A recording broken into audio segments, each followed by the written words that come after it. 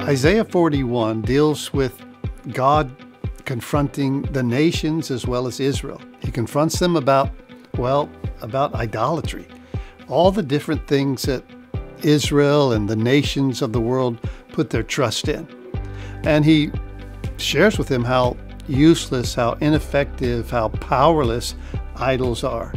And, you and I might say, well, we don't have idols, and I'm sure you've heard this. Well, we do. We just don't call them idols. The things that we give all our heart and passion and emotion and attention to become idols in our life.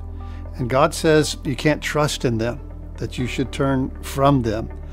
And listen to what he says to Israel. And I think in many ways, he says it to you and he says it's to me if we leave those idols behind and trust in him. So here's what God says, and here's what he promises to Israel. And I believe to all of those who leave idolatry behind and trust in the one true God. Here's what he says. Fear not, for I am with you. Be not dismayed, for I am your God. I will strengthen you. I will help you. I will uphold you with my righteous hand. God promises to always be there. Idols, well, they don't have any strength. They don't have any power. If you leave them, they stay where they are. But God goes with you.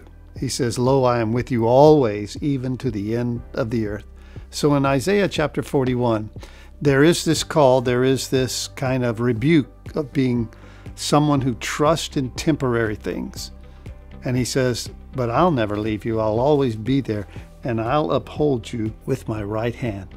Isaiah chapter 41, a great reminder, a great encouragement for you and I to trust in the one true God of Israel and the one true God of all those who have received and followed Jesus Christ.